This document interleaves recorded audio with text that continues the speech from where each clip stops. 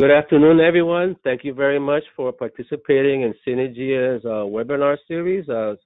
Synergia is a community-based organization that serves the needs of parents of children and youth with disabilities. I am Godfrey Rivera. I am part of the Metropolitan Parent Center at Synergia, and I'll be collaborating with my colleagues, Ms. Miriam Morales and Doris Rodriguez, who are also members of the Parent Center. Today, we will be addressing a very important component of special education. We're going to be just giving you a description and some of the important points about the IEP. The IEP is the student's individualized education program that is designed to meet the needs of that child so he or she can have a beneficial learning experience at school. What we'll be doing is the way we have the presentation set up, there's a number of slides that you'll be viewing. The first slide will always be in English, and my colleague Miriam will be reading the information on that slide to make sure you have understanding.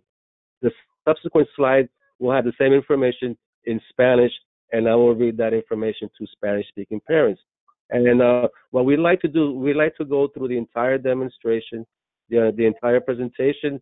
And if you have any questions about any other content, please feel free to record it in the chat box that you find at the bottom of the screen. Okay, now I'm going to relay that same information to our parents who speak Spanish, and then we'll start the program. Hola, bienvenido a todos mundos a la agencia Synergia.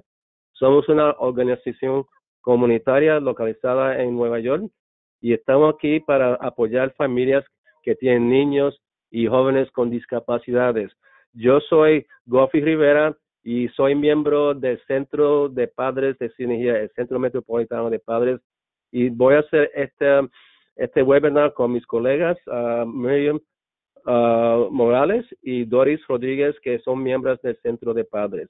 Lo que voy a hacer es voy a leer la información que va a aparecer en la pantalla. Lo vamos a hacer de una forma bilingüe. La primera pantalla va a estar en inglés y después la siguiente va a tener la misma información en español y ellos se la leerán. So, vamos a comenzar con el tema de hoy acerca del IEP. Espero que encuentren una sesión beneficiosa. Gracias. Okay, I'm just going to start off here by asking my colleague, Ms. Morales, to commence the webinar by addressing the information on the screen. Ms. Morales? Thank you, Godfrey. Good afternoon, everyone. I will begin. The IEP Facts and Myths. This presentation is about the IEP Facts and Myths.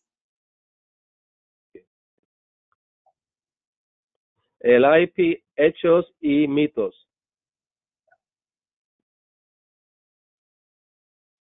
The objective of this workshop is to provide you with information about how to prepare for an IEP meeting. Be an informed and active participant at the IEP meeting, and monitor your child's progress after an IEP is implemented. El objetivo de este taller es proporcionarle información sobre cómo, punto 1, prepararse para una reunión del IEP. Segundo punto, sea un participante informado y activo en la reunión del IEP. Y tercero, para monitorear el progreso de su hijo después de que se implemente el IEP.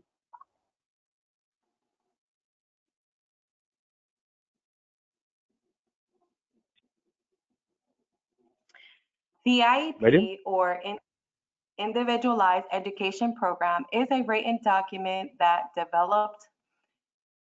developed for each public school child who is eligible for special education. The IEP is a plan to address your child's need so that he or she can participate in school curriculum. The child's needs may include academic, cognitive, behavioral, physical, emotional, social, and communicative and functional life skills. El IEP, la pregunta es, ¿qué es un IEP? La respuesta es, el IEP o Programa de Educación Individualizado es un documento escrito que se desarrolla para cada niño de la escuela pública que es elegible para la educación especial. El IEP es un plan para atender las necesidades de su hijo para que él o ella puedan participar en el plan de estudios de la escuela.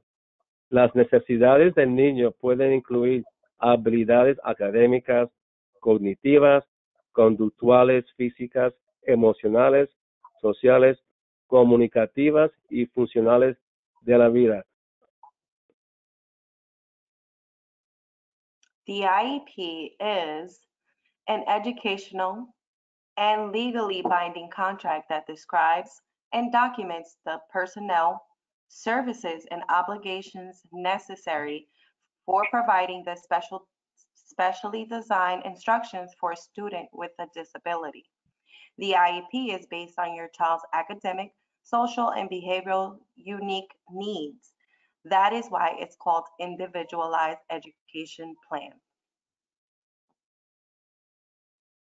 El IEP es un contrato educativo y legalmente vinculante que describe y documenta el personal, los servicios y las obligaciones necesarias para proporcionar la instrucción especialmente diseñada para un estudiante con una discapacidad. El IEP se basa en las necesidades académicas, sociales y de comportamientos únicas de su hijo o hija. Es porque, y esa es la razón por que se llama un plan de educación individualizado. Tengo que darle más énfasis, este punto es muy importante. Ese documento está estructurado exclusivamente para su hijo o hija. Este documento no se puede copiar y compartir con otros estudiantes, porque el punto es que es un programa individualizado para él o ella. Muy importante que usted sepa esto, que este plan está diseñado para funcionar para su hijo o hija. What I just shared with parents here is that the IEP is you should know that it's a program that's designed exclusively for your child. No one else can participate in this plan. It's designed to meet his or her own specific needs. So please be aware that the IEP is just designed for your child, and it's also a legal document. That is, the school is held accountable to fulfill what the IEP is asking for. Who are the people who must be present at the initial IEP meeting? Parents, regular education teacher, special education teacher, a district representative, a person who can interpret evaluation results, school psychologist, school social worker, other with knowledge or expertise, child only when appropriate, and an individual qualified to provide or supervise special education services and understands the general education curriculum and the school district's resources. Uh, Please note that when you look at the bullet that says a person who can interpret evaluation results, that refers to the school psychologist. But the reason why there's a little asterisk there is because in New York City, we have seen that the Department of Education has also empowered other people besides the school psychologists to be involved with this process. Otherwise, they still have to be aware of what the resources that the district has available to fulfill the needs of students with disabilities. And the last point about a child when appropriate, yes, if a parent is an effective advocate, he or she is also helping her child learn what his or her rights are and to be able to advocate for himself or herself. So if you understand that your child can understand and handle these concerns, definitely he or she should be a member of the IEP team when he becomes old enough to be able to do so. In New York State, that's usually around 14 to 15 years old. if that child can participate in the meeting. Let me just relay the information in Spanish. ¿Quiénes son las personas que deben estar presentes en la reunión inicial del IEP? Los padres, por supuesto, la maestra de educación regular, la maestra de educación especial, un representante de distrito, usted ve la estrella ahí. Esta es una persona que está calificada para proporcionar o supervisar los servicios de educación especial y entiende el plan de estudios de educación general y tiene conocimiento de los recursos disponibles del distrito para apoyar al niño. Eso es lo que es la persona que puede interpretar, usualmente el psicólogo escolar. La trabajadora o trabajador social también es parte del equipo. Otras personas con conocimiento o experiencia, por supuesto, si usted trabaja y su hijo está bajo el cuidado de una vecina, un miembro de familia, esa persona también puede estar invitada a la reunión de IEP. Y cuando sea apropiado, su hijo o hija también debe de participar en esta conversación y este equipo, porque él o ella es la persona de que se trata el plan de educación especial.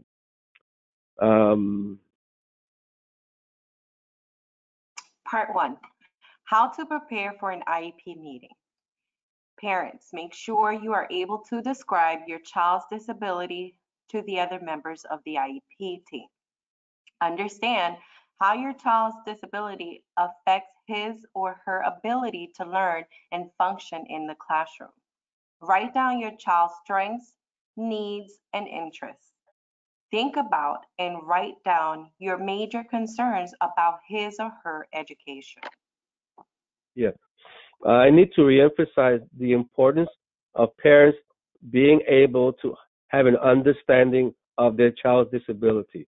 It is really important that when you go to an IEP meeting, you're able to listen to and understand the information that is being conveyed throughout the members there. Because the point is, if you don't have an understanding of how your child's disability affects the way he or she learns and functions, you may not be able to benefit from the information that's being shared. So we always suggest to parents that attend workshops, visit resources on the internet, so they have an understanding of how to make this possible. It's also important that you just not only address your child's needs and issues, but you also talk about your child's strengths, what they are good at, what they like to do. It's really important for the IEP team to hear this information too. Okay, let me just do that in Spanish. Parte una, cómo prepararse para la reunión del IEP. Asegúrese de poder describir la discapacidad de su hijo a los demás miembros del equipo del IEP. Este punto es sumamente importante. No tiene que ser un profesional, pero porque usted cría a su hijo o hija, tiene conocimiento de cómo él o ella funciona, qué son las necesidades, las fortalezas que él o ella tiene, y va a tener que poder compartir esta información con el equipo del IEP. Segundo punto, es bueno tener entendimiento de cómo la discapacidad de su hijo afecta su capacidad para aprender y funcionar en el salón de clase. Otro punto muy importante, si usted tiene entendimiento de estos puntos, otra vez la información que va a compartir va a tener más entendimiento para el resto del equipo. Tercer punto, escriba no solamente las necesidades de su hijo, pero también las fortalezas. ¿Qué le llama la atención a ella o él? ¿Qué son las pasiones del hijo? ¿Qué le gusta hacer? El equipo también tiene que escuchar acerca de la información de qué anima su hijo o hija. Cuarto punto, piense y anote sus principales preocupaciones acerca de la educación y otros aspectos de la experiencia escolar de su hijo. Parents, make sure to bring copies of current and past IEPs to the meeting. Gather information about your child that will be helpful. School reports, your observations, evaluations, etc. Write down questions that you have for the IEP team. as well as goals and priorities that you have for your child. Bring someone along with you for support and to help you stay on task. All right, let me just elaborate on that a little bit. 4 points first. Many parents attend meetings thinking that they are prepared to understand and participate simultaneously. That's really not the case. You're sitting in a room full of other people who have specific expertise to share with you. And we always recommend to parents that when someone is talking about your child's needs or some therapy or program that will benefit him or her, you need to pay attention 100% of the time. So that's why we recommend that you always bring someone along with you to support you and also to help you stay on task and to write down information that's being discussed. The IEP meeting is not a good arena or place to practice multitasking. You need to give your attention 100% of the time. Prepare yourself. Write down questions and other inquiries that you have before you go to the meeting. Practice reading them with the person that you invited to come along with you. Bring copies of current and past IEPs to the meetings. It's really important that we look to see if specific goals have been addressed and met. And gather information about your child that will be helpful. Report cards, observations, evaluations, comments from teachers, etc. Cuando antes de asistir a la reunión de la IEP, asegúrese de llevar copias del IEP actual que está usando en el momento y también de IEPs del pasado a la reunión. Reúna información sobre su hijo que le será útil, informes escolares, sus observaciones, evaluaciones, etc. A la derecha. Escriba las preguntas que tenga para el equipo del IEP, así como las metas y prioridades que tiene para su hijo o hija. Cuarto punto. Traiga a alguien con usted para obtener apoyo y para ayudarle a mantenerse en la tarea o enfocada en lo que se está hablando. Otra vez, es sumamente importante que usted dedique 100% de su atención a todo lo que se está discutiendo acerca de su hijo o hija. No sería buena idea a usted tratar de escuchar y escribir lo que se está discutiendo a la misma vez. Por eso que invito a alguien, un amigo, una colega, un miembro de familia que la podrá ayudar, porque ella va a estar responsable para tomar las notas que se está discutiendo. Es buena idea tener una lista de preguntas antes que esté en la reunión. Escriba todas sus preocupaciones en un papel, en un cuaderno, y llévese ese cuaderno a la reunión. Llévese las copias del IEP corriente de él o ella y del año pasado y del año antepasado. Es buena idea mantener una serie de observaciones de estos documentos. También coleccione su información de los padres, informes de las maestras que usted recibe, observaciones, evaluaciones, etcétera. Preparación es clave para que tenga una experiencia beneficiosa en la reunión del IEP. Here are some ideas to consider when you're preparing for the IEP meeting. Enter the meeting room prepared to work. You have your documents, a pad with your written questions, and your partner. You are rested and mentally ready to discuss your issues and concerns. There is a great deal of information that you will hear and discuss, and it could be overwhelming. It's a good idea for your partner to take notes of what is being said. If you are an English language learner, you have the right to have an interpreter at the IEP meeting. Also, you have the right to receive documents that have been translated into your language. Thank you, Miriam. Estas son algunas ideas que debe tener en cuenta cuando se está preparando para la reunión del IEP. primera caja a la izquierda, entre a la sala de las reuniones preparada para trabajar. Tiene sus documentos, una tarjeta con sus preguntas escritas y también tiene el apoyo de su pareja que la está acompañando. Usted debe de estar descansada y mentalmente preparada para discutir sus problemas y preocupación. Otra vez, el enfoque a lo que se está discutiendo es clave en esta reunión. Caja en el medio. Hay una gran cantidad de información que escuchará y discutirá acerca de su hijo o hija. Y puede ser demasiado abrumador, bien difícil mantenerse conectada con la información.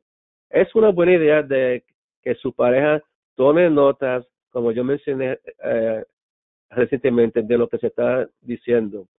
Caja a la derecha, si usted está aprendiendo el inglés, o sea, si usted no entiende o habla el inglés, tiene el derecho de tener un intérprete en la reunión de la IEP. También tiene el derecho a recibir sus documentos que hayan sido traducidos a su idioma, en este caso español. Dejaré enfatizar, tiene el derecho de tener un intérprete en la reunión. El intérprete debe tener conocimiento de los temas de educación especial y idealmente del proceso de la IEP. También puede pedir todos los archivos, las evaluaciones, hasta el IEP traducido a su idioma. Es muy difícil entender la información si usted no lo puede leer. Su derecho bajo la ley es pedir que se traduzcan esta documentación.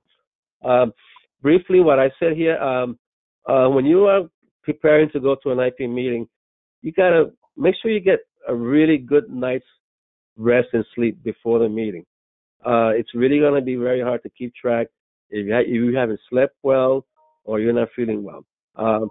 When you go into that room, enter prepared to work. You have your pad with all the questions that you want to discuss, and you have your partner there to help you make sure you stay on track. There's going to be a lot of information that's going to be discussed.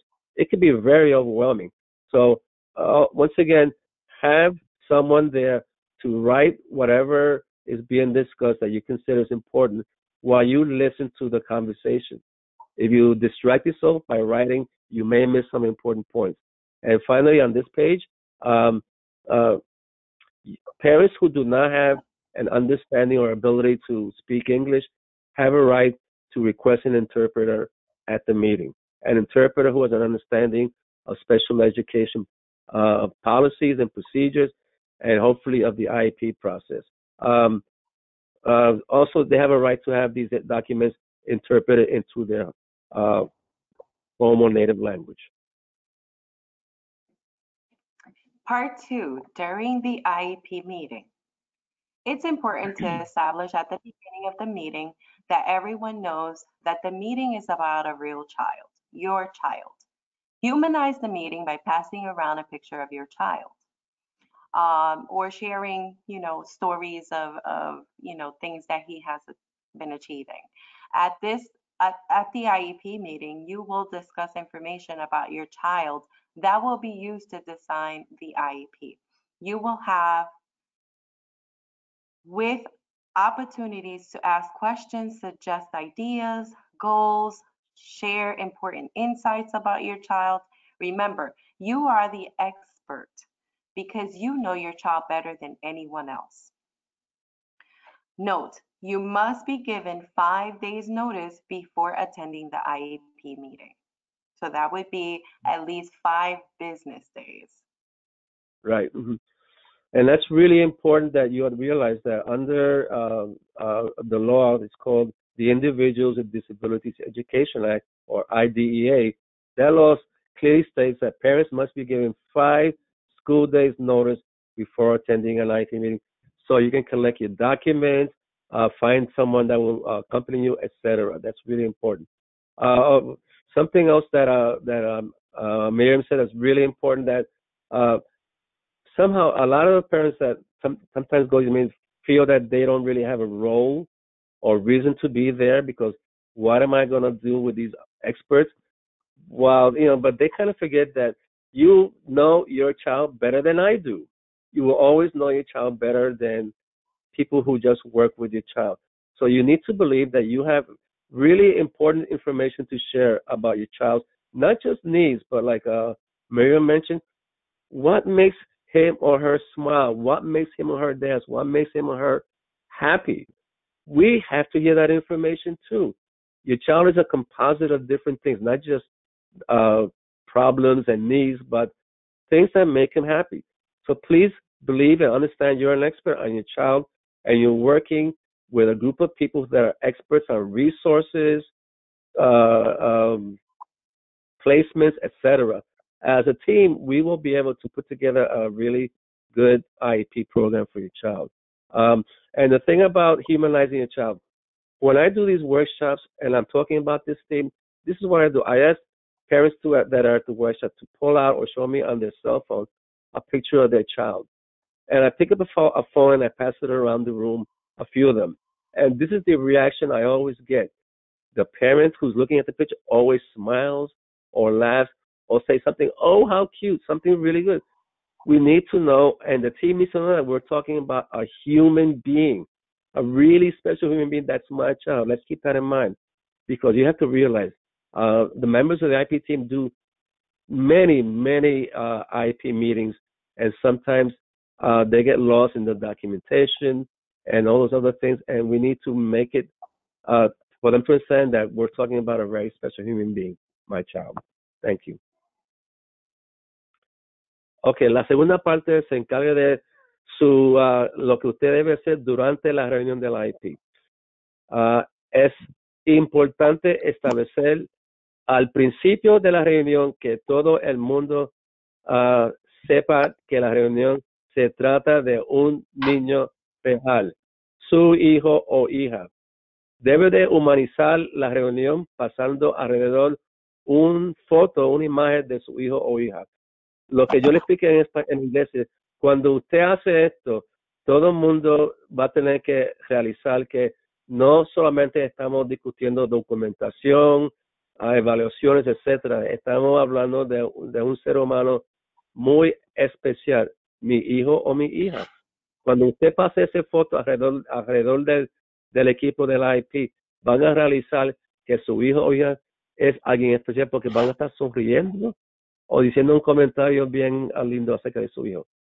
En el medio, en la reunión del IP, usted discutirá información sobre su hijo que se utilizará para diseñar el IP.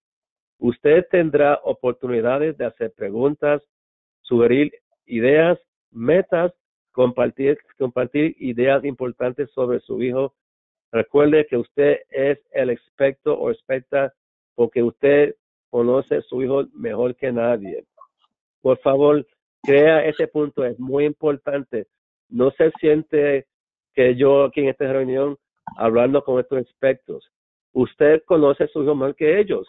Siempre, favor de hágalo todo lo posible para describir sus hijos, no solamente las necesidades, pero las fortalezas de él o ella. ¿Qué lo anima? ¿Qué lo hace sentir alegre y contento? Muy importante. Y al fondo, debe de notar que se le debe dar 5 días de anticipación escolar antes de asistir a la reunión de IP. Esto funciona en la ciudad de Nueva York por ley. Cuando usted está invitada a una reunión por escrito, la escuela le tiene que dar 5 días para preparar para la reunión, para usted conocer su documentación, invitar a una persona que podrá asistir con usted y cosas así. Si entra a la reunión no preparada, eso va a tener no muy buenas consecuencias para su hijo o hija.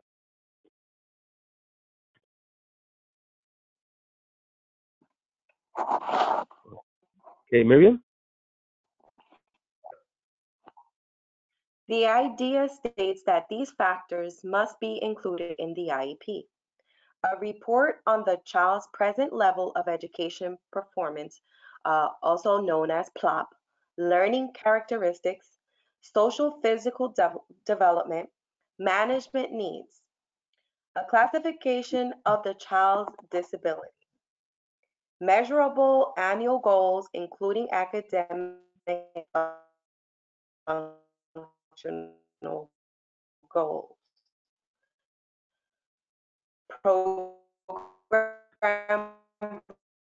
recommendations and or related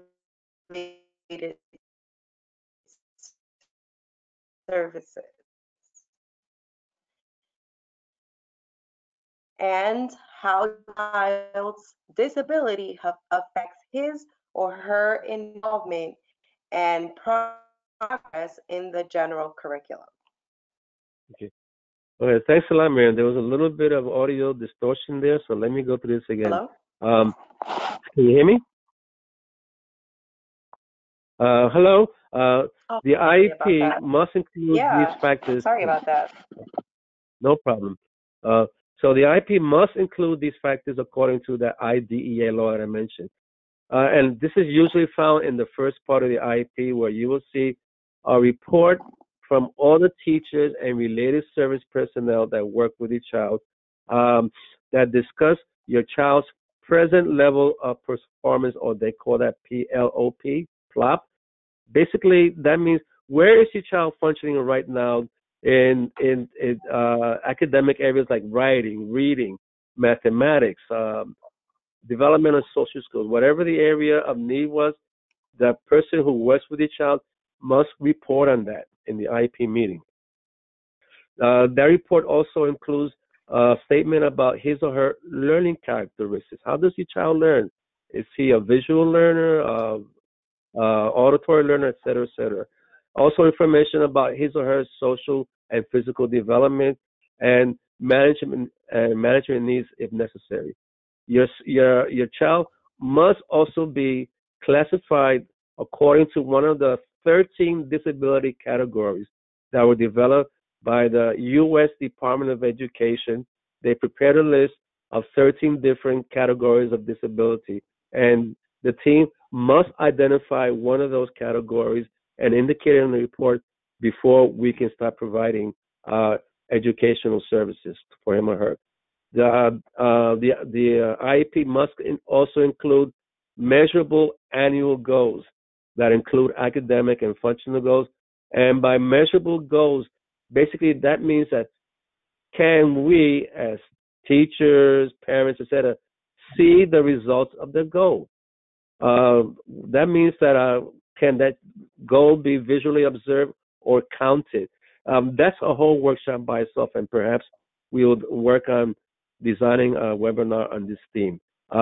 Also, based upon the child's needs, what are some of the recommendations for program placements and or related services? And also a statement about how your child's disability affects his or her involvement and progress in the general curriculum. People need to understand that many people think that there are two curriculums existing in the school system: a general education curriculum and a special ed curriculum. That is not true. There's only one curriculum, which is a general ed curriculum. For children with disabilities, they are entitled to receive modifications and other ways of addressing the information so they are able to learn from going to school. La ley IDEA, la Ley de Educación para Individuos con Discapacidades, establece que estos factores deben ser incluidos en el IEP de su hijo o hija. Punto 1. Un informe sobre el nivel actual del niño de desempeño educativo. Lo que eso significa que los maestros, las personas que ofrecen servicios relacionados, tienen que escribir una declaración acerca de cómo su niño está funcionando en el momento en temas académicos, escritura, matemática, en temas de sociales, comunicativos, etcétera, de su hijo o hija. Esta información es muy importante para determinar.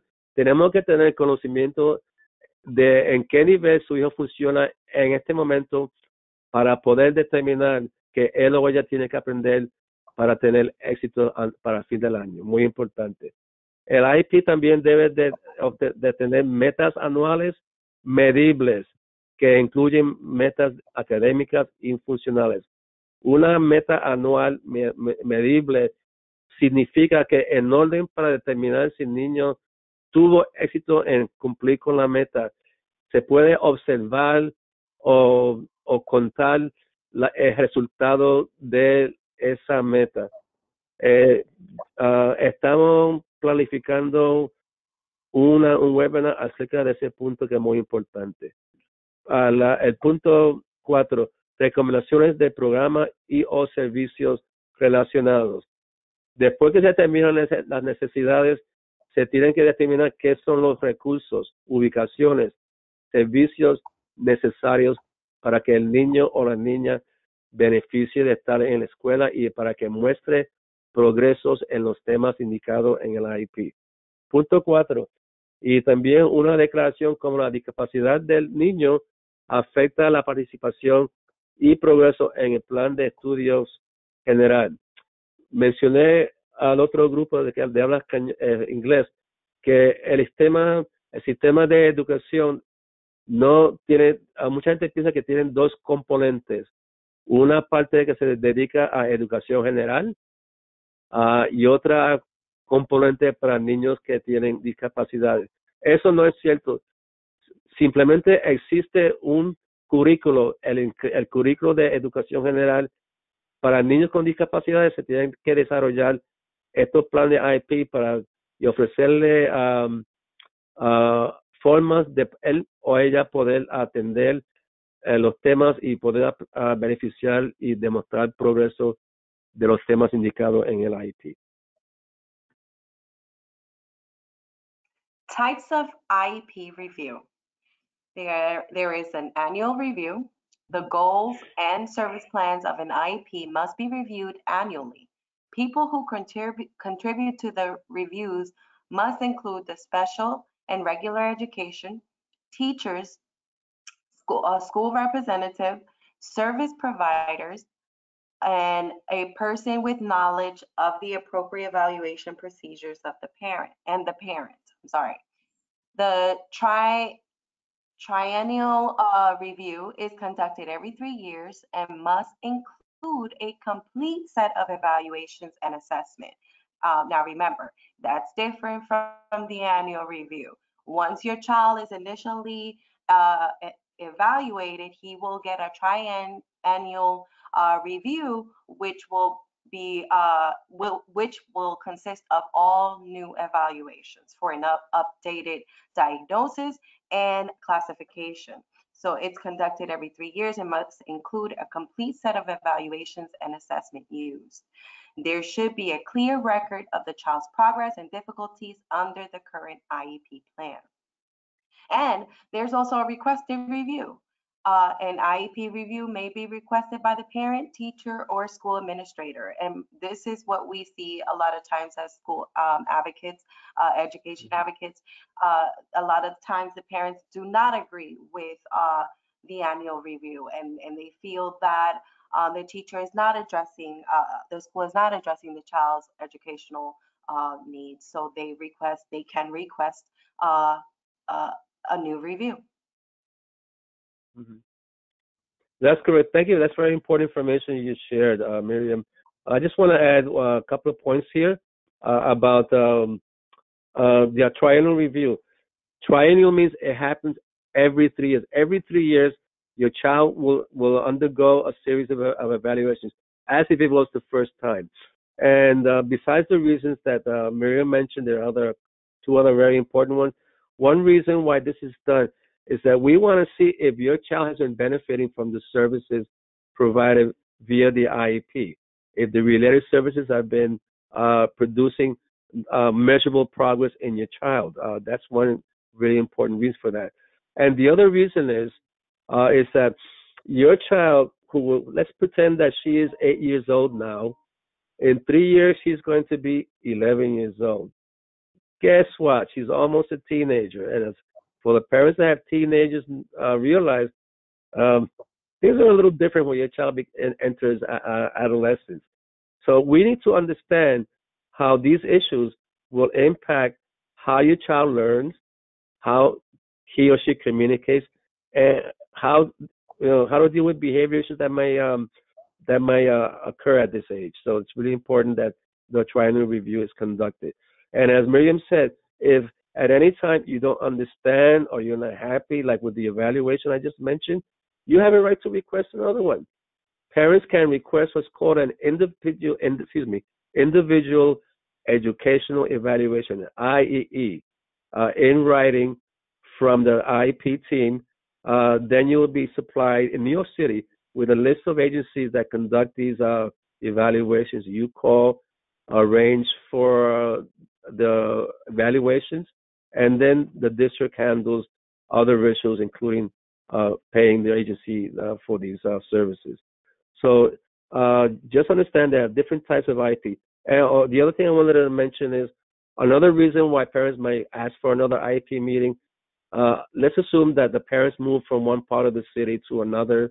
And it's a brand new area. The child is very uncomfortable, starts to act out. At that point, you may want to request another IEP meeting to see what resources this new school district may have available for your son or for your daughter. Aquí vamos a discutir brevemente los diferentes tipos del IEP, de revisión del IEP. En primer lugar, hay la revisión anual.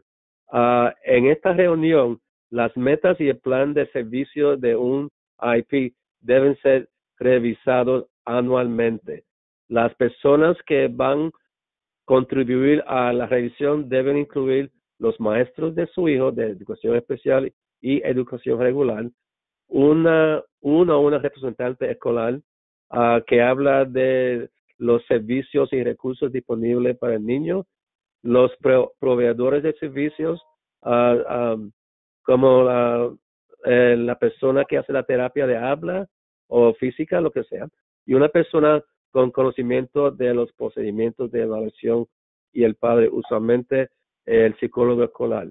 Después tenemos la revisión trienal, que significa que cada 3 años se realiza una evaluación que debe incluir un conjunto completo de evaluaciones y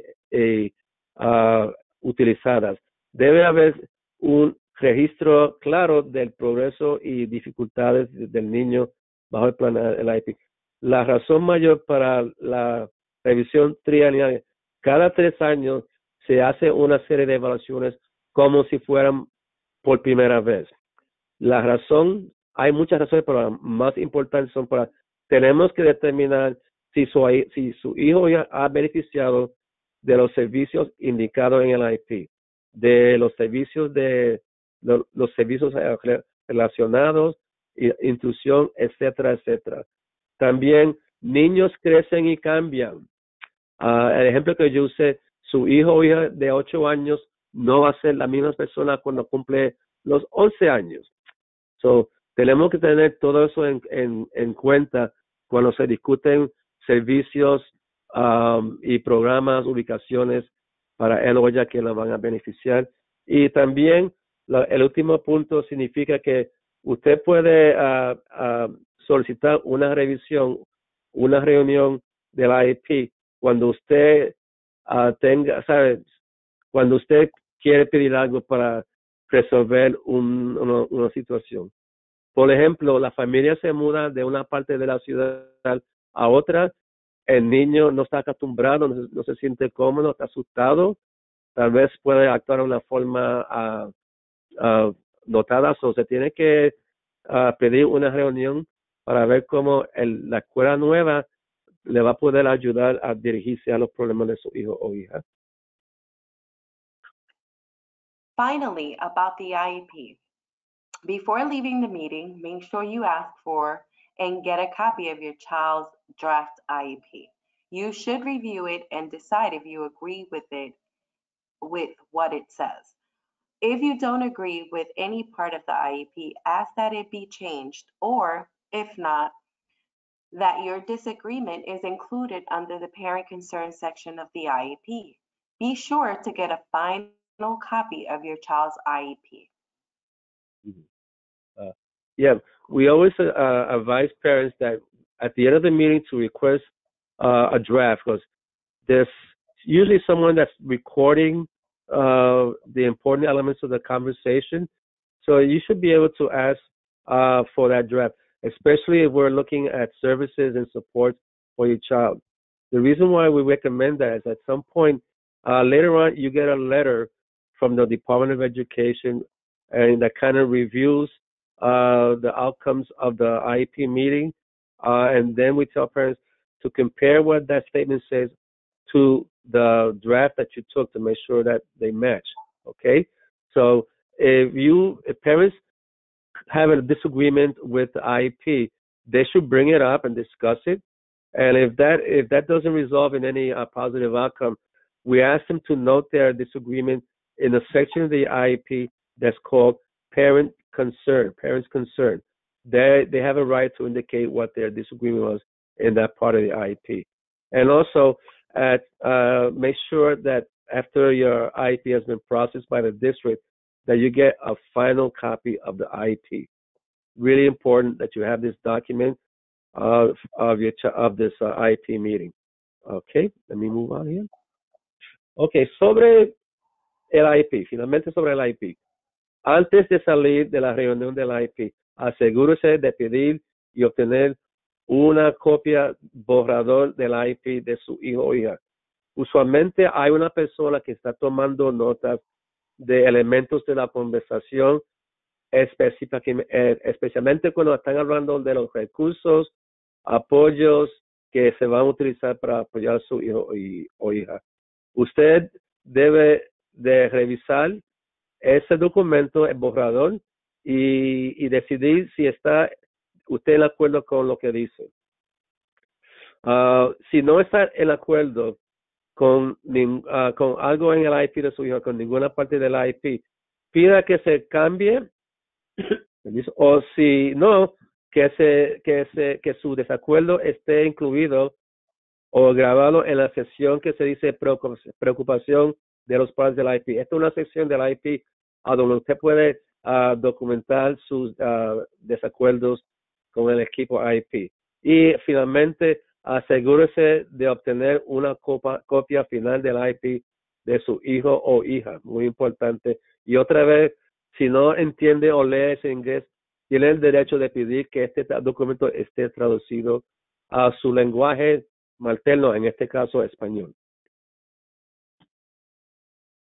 Part 3. After the IEP meeting, review the IEP throughout the year. Make sure that it is meeting the needs of your child. The IEP must be reviewed at least once a year to determine whether the annual goals have been achieved or to revise the IEP if necessary. Ensure that you are informed regularly by your child's teacher about his or her progress. Ask for their school email address.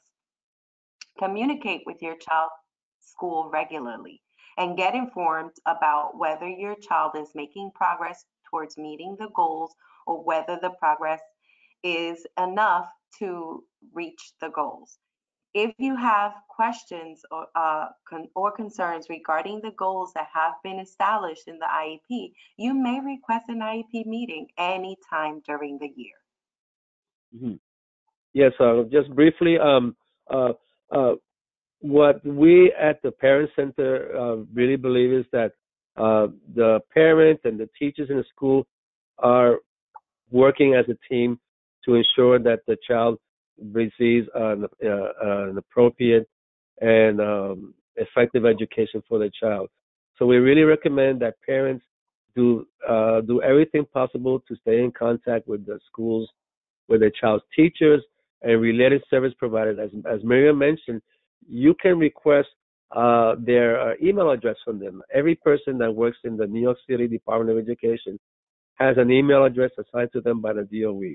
And we, parents, can make a request to have that emails in order to, maintain a communication, ask ask the teacher or the related service person about the progress that their child has been making, or you're concerned that you're not seeing enough progress and you want to know what are the issues that are getting in the way, and that that you have an understanding and are willing to cooperate and work with the teachers and related service providers to make sure that your child benefits from this education. Okay, parte 3. Después de la reunión del IEP, revise el IEP a lo largo del año. Asegúrese de que satisface las necesidades de su hijo. El IEP debe ser revisado por lo menos una vez al año para determinar si las metas anuales han sido alcanzadas y para revisar el IEP si es necesario. Este punto es muy importante porque otra vez niños, inclusive niños que tienen discapacidad, van a la escuela para aprender y mejorar en su nivel de aprendizaje. Eso se llama progreso. Tenemos que tener información acerca de cómo la escuela intenta hacer para que los niños progresen.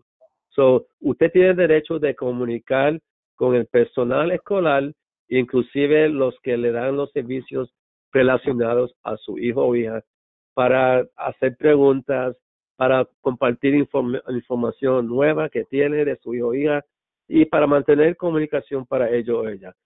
Segundo punto, asegúrese que los maestros de su hijo le informen regularmente acerca de del progreso de su hijo o hija. Pida su dirección de correo electrónico escolar, como yo mencioné. Tercer punto, comuníquese con las escuelas de su hijo regularmente y obtenga información acerca de si su hijo está progresando hacia el cumplimiento de las metas de la IEP y si el progreso es suficiente para alcanzar las metas. Si usted tiene preocupación con respecto a las metas que se han establecido en el IEP, usted puede solicitar una reunión del IEP en cualquier momento durante el año. Tenga conocimiento íntimo de las metas. Si no entienden la función de las metas, pregunte qué es la función de la meta o qué yo puedo hacer para ayudar que mi hijo o mi hija logre la meta. Hay muchas formas que usted tiene disponible para trabajar efectivamente con el equipo escolar. I just mentioned to the parents that it's really important that you have an understanding of your child's goals as indicated on the IEP, because if you have an understanding of the goals, you can have a determination whether your child is benefiting from the goal or, as we say, is demonstrating progress. By talking to the teachers and related service personnel, you'll be able to get good information whether the goals on his or her IEP are being met. You should have a really clear understanding of the goals. If you don't, ask what the goals are supposed to measure and how the parent can help, continue the goal at home. That would be a very good suggestion that we offer to parents too. What can the parent do to keep, or to reinforce the goal at home?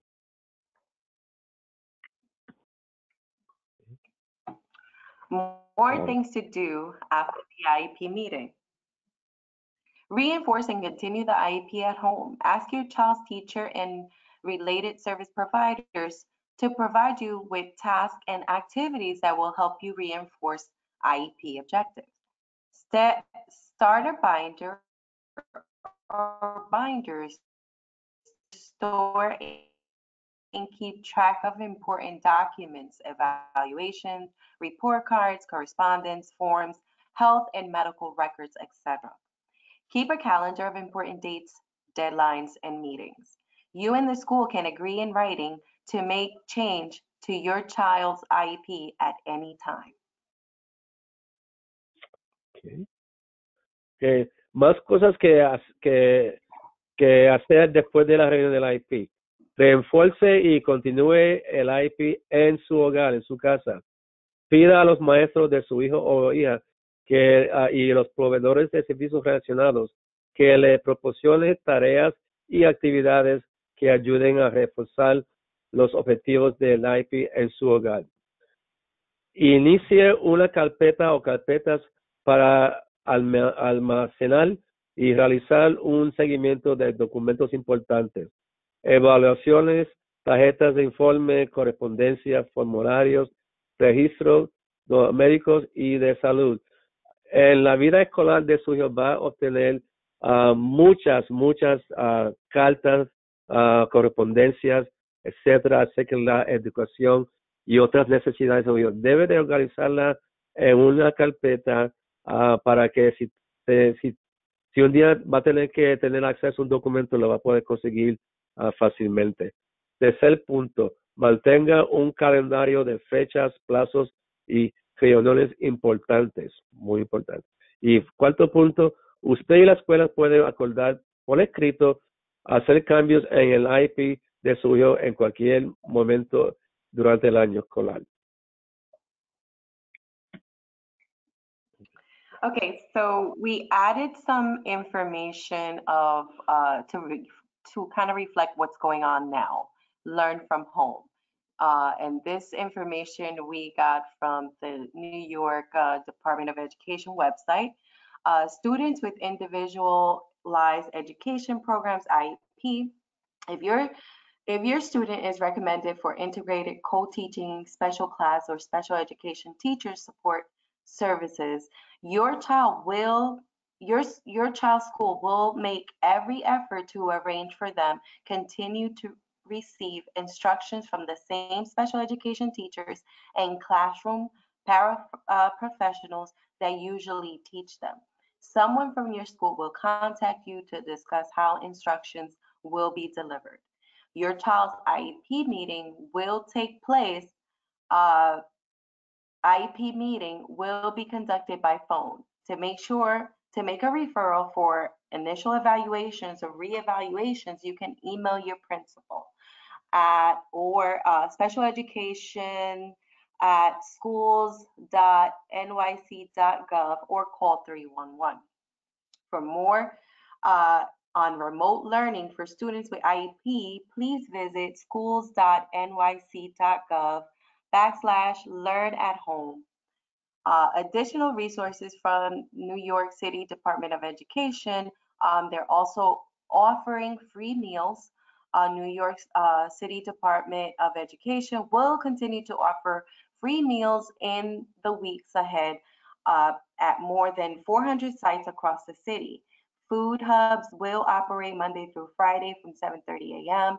through 1:30 p.m. and any student of any age can get 3 meals daily. Visit schools.nyc.gov/free meals to find a site near you.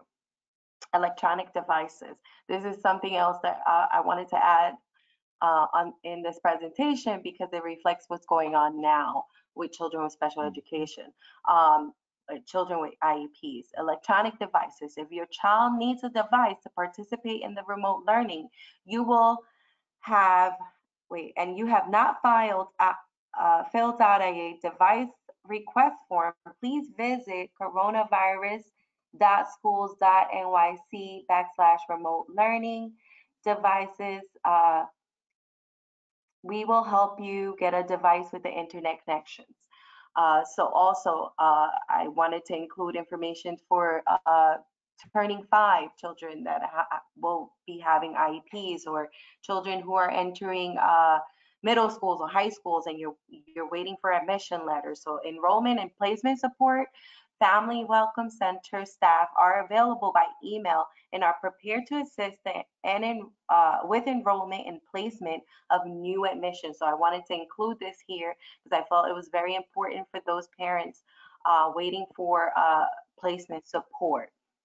Questions around admissions, information about offers and waitlists, they will assist you. So please get in contact with the Family Welcome Center if you're still waiting to hear about placement or if you need information about enrollment for September and your child has an IEP. I'd like to thank Miriam for putting together this information.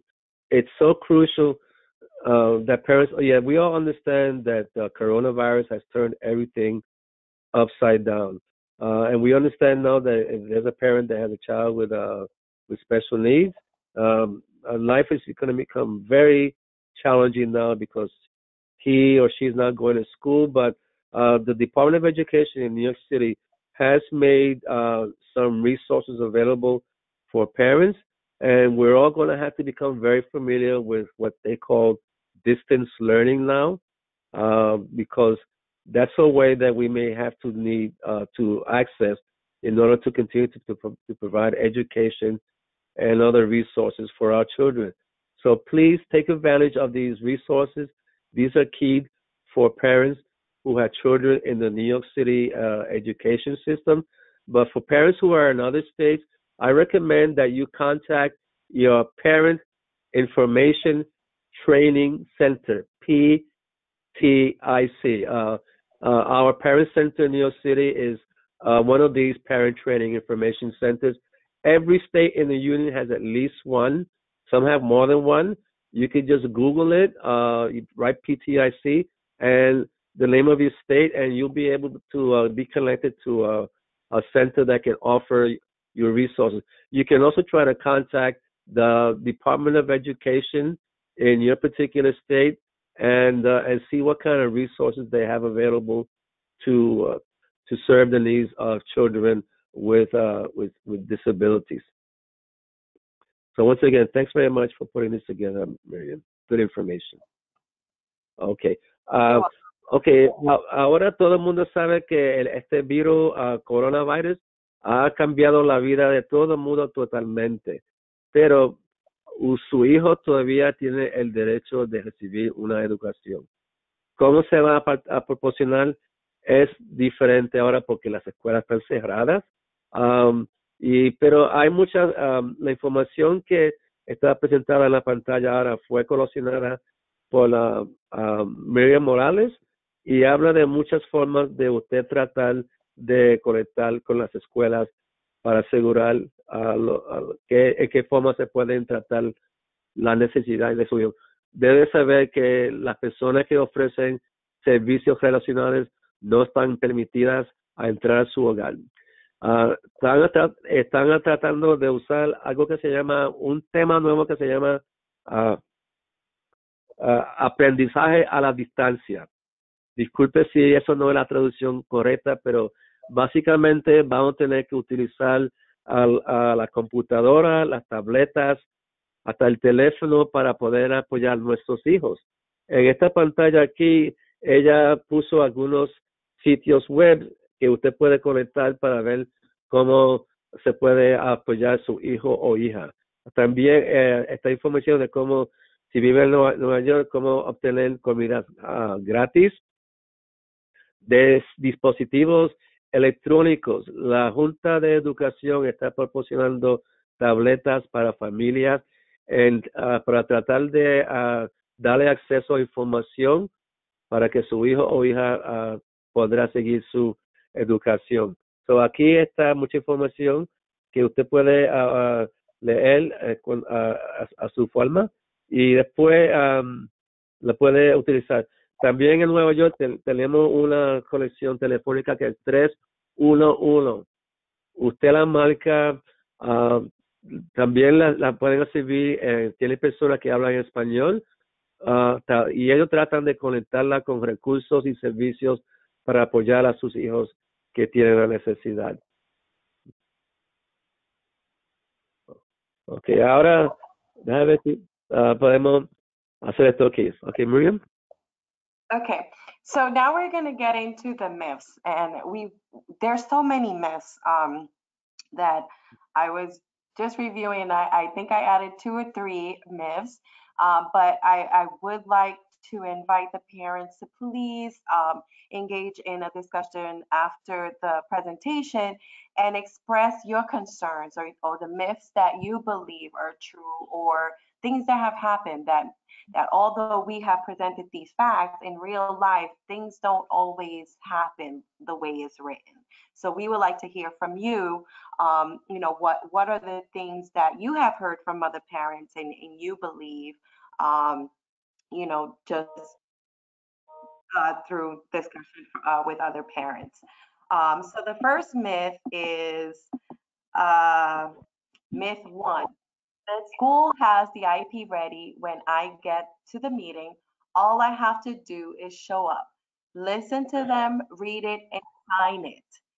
Can't they just mail me a copy? So the fact to kind of debunk that myth is parents are the most important part of the IEP team, as we stated earlier in the presentation. Because of all the team members are I'm sorry, because of all the team members, you are the constant.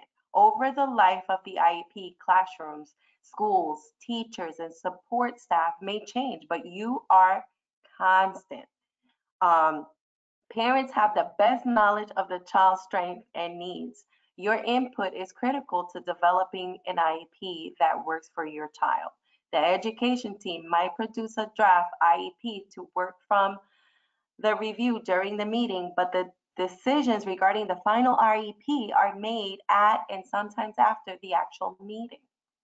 Some states and schools districts only require the parents' involvement in the IEP, in the development of the IEP. No signatures unless it is the initial IEP. So that, that's another myth that we have heard of is parents say, well, if I don't sign the IEP, it won't go through. Really, you're only signing the attendance for those review. You signed the initial consent in the beginning when he had the initial evaluation. So during these annual meetings, you are just signing that you're present at the IEP meeting. So it's important that you show up because again, you want to discuss your child's strengths. You want to discuss the progress that you've seen, the new challenges that you have seen. And you want that to be included in the IEP because that will help shape what supports he needs to help him, get a better education, and perform better. So your input is very important during the IEP meetings. That's very important. Thanks for that. And I just want to add one point that the only person that can authorize the IEP oriented services and the IEP is the parent. Please understand that other members of the IEP team, the psychologists or the related certified, cannot compose and make that IEP an effective working document. That's only the parent. So before you authorize something, have a really clear understanding of what that service, that intervention or placement is about and how it will support your child. Ask questions. Ask many, many questions. There is no limit to a number of questions you can ask. You just have to have a clear understanding of how this plan, this resource, this technique, this Copper, placement you're having will some support you. issues with, we can't Hello? hear you. Can you hear me? Hello? I can Yeah, I hear can you, hear you Doctor. now. Okay, I'm sorry about that. All right, let me just move on to the next slide. Okay, en esta pantalla aquí, algunas veces se escucha de los padres que la escuela, cuando la madre va a la escuela, la escuela tiene el IEP ya totalmente preparado, está listo cuando llegan a la reunión. Todo lo que tengo que hacer es presentarme, escuchar cuando la persona lea el IEP y autorizarlo. Y la pregunta es, no pueden enviarme un IEP por correo. El punto clave es que ustedes son participantes activas en la reunión del IEP. Es sentar a una persona que le ofrece el IEP ya totalmente completado, no le está ofreciendo ayuda o una forma corta de ayudar a su hijo. Su participación en la reunión es bien importante. En la Can't reunión hear you usted breaking puede up. compartir información. Hello. Yes, we hear you now. Okay, thanks. Let me know. En la reunión de la IP, usted puede hacer preguntas, presentar información, etcétera, etcétera. Algunos, sabe, si la cosa es participación es clave. Vaya a la reunión, participe y haga muchas preguntas. Joffrey, we can't understand you. I'm sorry. No, I hear you Okay, now. go. Please go.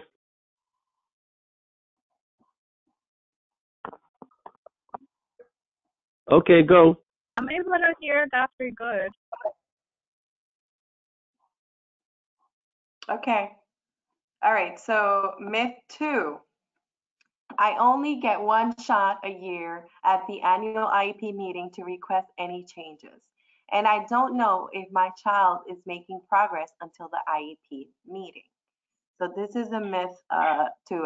And remember, throughout the presentation, we have been, recommending that you keep that open dialogue, that open communication with your child's teacher in school. You should not be learning about his progress only during the IEP meeting. So the fact to debunk this myth is IEP meetings are required to be held once a year at minimum. Interim meetings may be requested by the parent, teacher, or special service provider and do not replace the required annual meeting. Very important point. You can request a meeting, but it's not going to take in place of that annual meeting. So, remember that. You have the right to review and request revisions to the IEP at any time. The school may not tell you we can't or we don't have to. Revisions to the IEP don't always require from a formal IEP meeting, but do require the revision be in writing with an agreement by the entire team. Parents should receive periodic progress reports, usually when report cards are issued. Make sure you ask when and how the progress is going to be reported.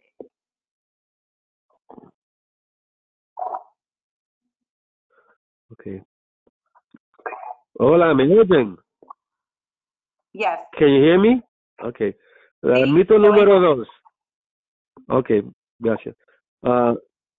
Solo obtengo una oportunidad al año en la reunión anual del IEP para solicitar cualquier cambio y no sé si mi hijo está progresando hasta la reunión del IEP. Esto es otro problema que el centro de padres encuentra muchísimo, que envuelve que la persona, la madre, el padre, lo que sea, no tiene conocimiento de cómo funciona la reunión IEP. Usted tiene derecho de participar en la reunión, la inicial, punto. Pero durante el curso del año, también, como le dije anteriormente, puede participar hablando con las maestras, los terapistas de su hijo. Y tiene el derecho, como dice en el segundo punto, tiene el derecho de examinar y solicitar revisiones del IEP en cualquier momento del año escolar cuando usted determina que es necesario. Muchas veces la escuela dice no tenemos el servicio o la persona que lo puede entregar. Lamentablemente eso no es su consideración. El papel de la escuela es proporcionar servicios, recursos, etcétera, para el mejoramiento de su hijo o hija. El tercer punto, las revisiones al IEP no siempre requieren una reunión formal del IEP, pero sí requieren que la revisión sea por escrito con un acuerdo de todo el equipo. Muy importante, todo funciona a base de estar por escrito. Cuando escucha algo por teléfono o le ofrecen un servicio, usted le va a dar seguimiento que por favor me lo puede indicar lo que usted me dijo por escrito. Si no está indicado en un papel, tal vez va a ser más difícil para obtener el servicio. Favor de asegurar que todo esté por escrito. Último punto. Padres deben recibir informes periódicos del progreso. Por lo general, cuando se emitan las tarjetas de informe, los report cards, asegúrese de preguntar cuándo y cómo se va a informar el progreso. El IEP tiene una sección después de las metas que se indica cuándo, a qué cantidad de veces usted puede pedir informes de progreso de su hijo o hija. Muy importante que usted lo haga, ¿sabe? Lo que sea necesario. Para muchas familias anualmente, algunas cuando van a coleccionar las tarjetas del informe del hijo, que son 4 veces al año, depende de la necesidad. Let me just repeat something that Miriam said, very important, that in terms of getting information up to date, you have the right, parents have the right to request how often their child's progress will be measured. Right after the annual goals section, there's a little part that indicates how often the IEP team will inform parents about the progress their child is making. So make sure that you ask for reports monthly, quarterly, or whatever, depending on the child's needs are. It's really important. Okay, myth 3. If it's on the IEP, then it's going to get done. Another myth. The fact to debunk that myth is parents have a requirement to be on the team. You have the right to ask questions. You have a responsibility to your child to ensure he is receiving an appropriate education according to his individual needs. And like Godfrey stated, before, they may say, oh, we don't have these services, or we don't have the staff available. They have to provide you with the resources to get those services. So there is no excuse. You have to make sure that your child is receiving, and you should stay on top of those services. You should ask, contact the service provider and see how your child is doing. Because a lot of times, at the parent center, we hear a lot of stories that the children are not receiving the services, or they're not, the school is not following the IEP. How else would you know unless you stay on top of it? So don't give the school too much credit. I mean, you have to be on top of them, and at least be vigilant and of what's going on, and aware, and have that open communication with those providers and the school. Communication between you and the school is the best way to ensure that the IEP is being implemented appropriately.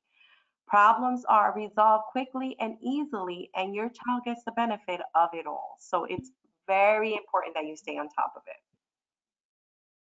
That's very true. Thank you. Okay.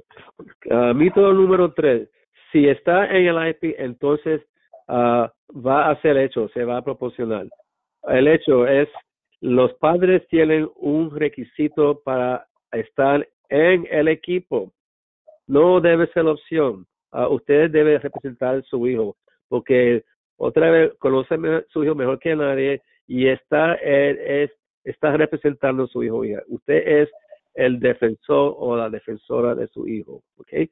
Tienes derecho a hacer preguntas. Usted tiene la responsabilidad de que su hijo se asegure de que está recibiendo una educación apropiada de acuerdo con sus necesidades individuales. La palabra clave es sus responsabilidades.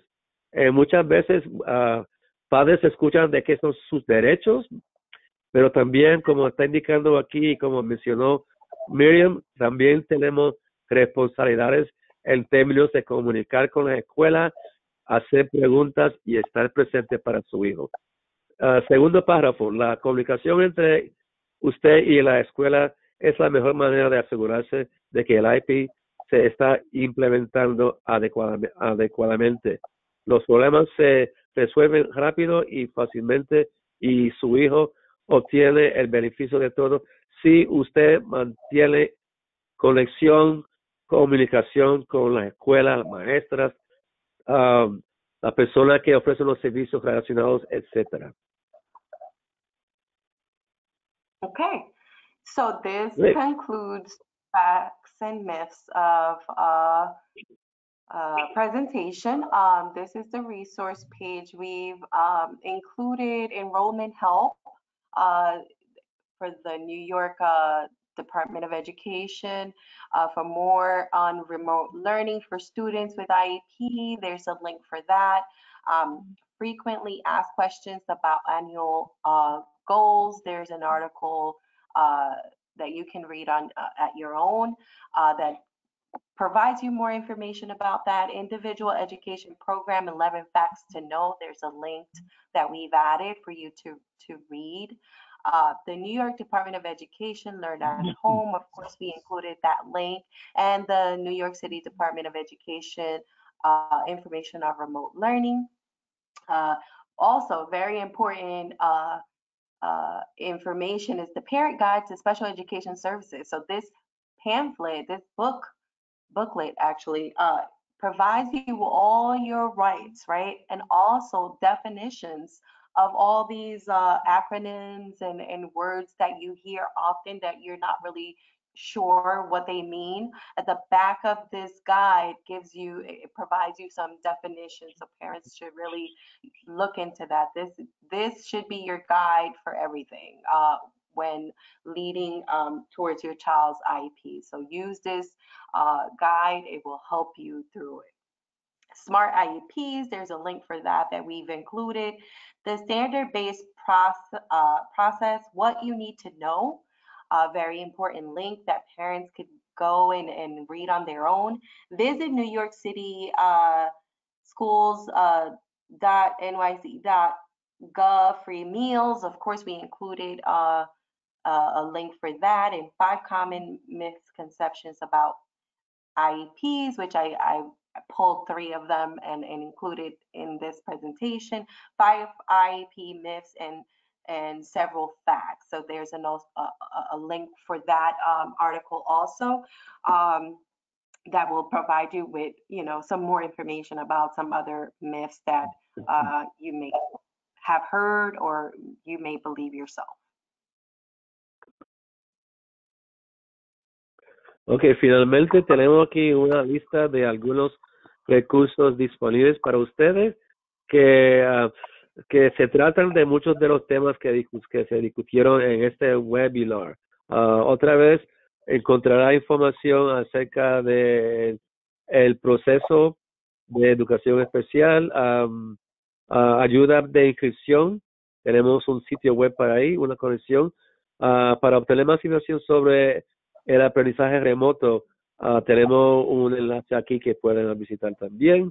Número 5, el Departamento de Educación de Nueva York tiene un recurso nuevo para cómo aprender en casa, que está ahí, que tiene el correo electrónico de ese lugar.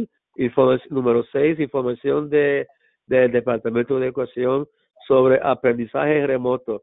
Como mencioné al principio, durante esta crisis que tenemos aquí, la enseñanza va a continuar, pero de una forma bien diferente a lo que estamos acostumbrados. Ahora todo es acerca del uso del Internet, tener acceso a tabletas, a computadoras, etcétera, etcétera, para poder comunicar con los oficiales y las personas que podrán apoyar a nuestros hijos por la pantalla. So, por favor, hagan todo lo posible para informarse de esta nueva forma de proporcionar información, recursos, adiestramiento para nuestros hijos, etcétera. So aquí tenemos una lista, son muchos los recursos, pero no había más espacio o tiempo para indicar los otros, pero con esto deben de tener una forma buena para explorar estos temas en más detalle.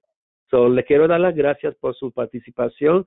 Espero que encontraron la serie de webinars beneficioso y que podrán utilizar algunos de los recursos que se mencionaron en la serie.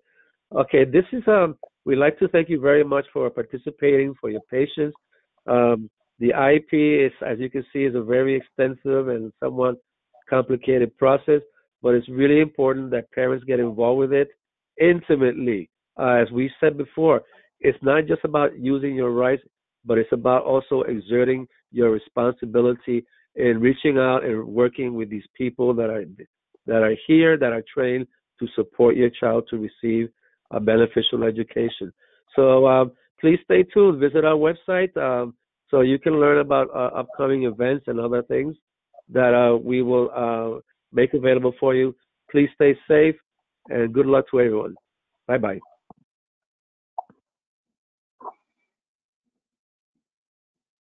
Are there any questions? No, no questions. Oh, okay. All right. Well, thank you everyone for joining us today. I hope we provided you with beneficial information. Again, always research it. That's what we do whenever we don't have the answers for the parents. We do our own research. So I encourage parents to do your research. Thank you all. Okay. Okay, Doris. Say we're good.